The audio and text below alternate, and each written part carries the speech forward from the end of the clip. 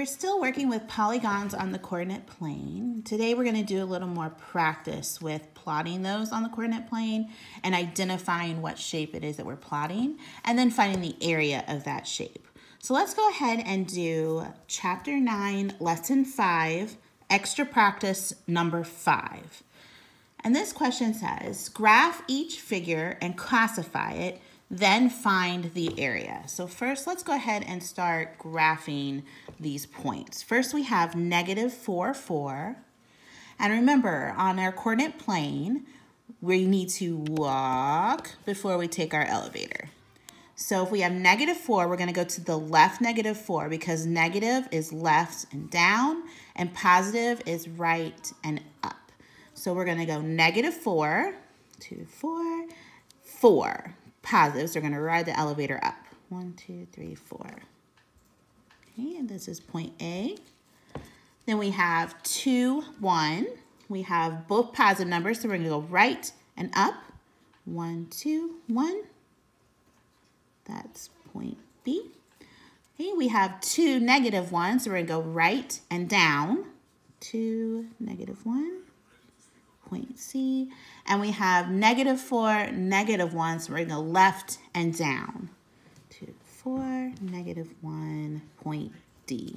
Okay, and then let's go ahead and connect our points.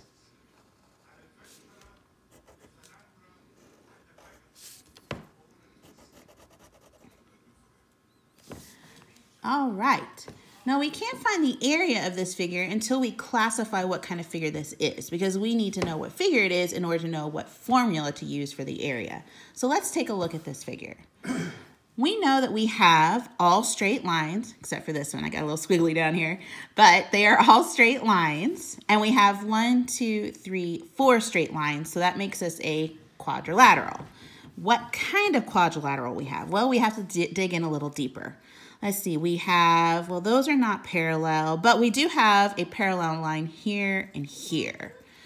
But these lines are not parallel. I don't have any other pairs, just line AD is parallel to line BC. So for a quadrilateral that has one set of parallel lines, we have what is known as a trapezoid. So this figure is a trapezoid.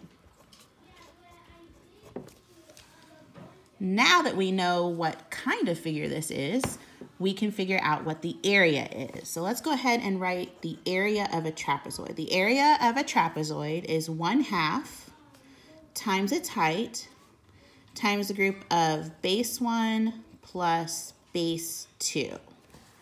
All right, now that we have this formula, let's go ahead and start plugging in what we know. All right, so we have 1/2 times the height. Now here's where I think you guys are getting mixed up.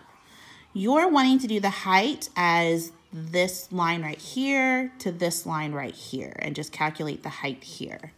But that's not how a trapezoid works. A trapezoid's height is actually from base to base. Now here's what's a little confusing because all the trapezoids we've done so far, the base has been on the bottom and the top.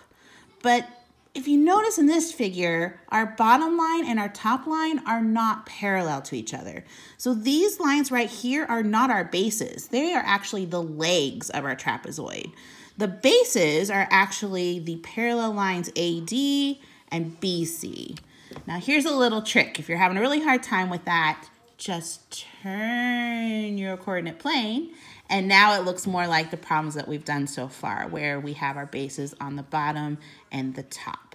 So now that we know that the height is from base to base, let's go ahead and count how many units it is from base to base. So let's start here on the bottom on AD and we'll go 1, 2, 3, 4, 5, 6. So we have 6 units. So our height for this trapezoid is 6. All right, now let's see what our bases are. Again, I'm going to go ahead and turn it. If you don't want to turn it, if you know that these two are your bases, you can go ahead and start counting right here for your bases. But I'm going to move it back just for those who need that extra visual there. So I'm going to do line AD for the first base. So we've got 1, 2, 3, 4, 5 units. And now I'm going to do our other base on the top, line BC, and we have 1, 2 units. And now we just need to solve our equation. So let's go ahead and bring down our area equals. PEMDAS, orders of operation, tells us that we need to do what's in the parentheses first. So let's go ahead and do that. So we have 1/2 times 6, 5 plus 2, which gives us 7. We're going to keep on moving down the line. Now we have 1/2 times 6 times 7. We have to do this set of multiplication first. So we have 1/2 times 6, which gives us 3. Bring down the rest of your equation. And then lastly, we have 3 times 7, which gives us 21. Now, when you go back into the problem, it does not say what units this figure is. So we don't know the units. So in order to properly write this, we're going to say that the area equals 21 units because it doesn't specify what units they are. And we know that the area is always squared.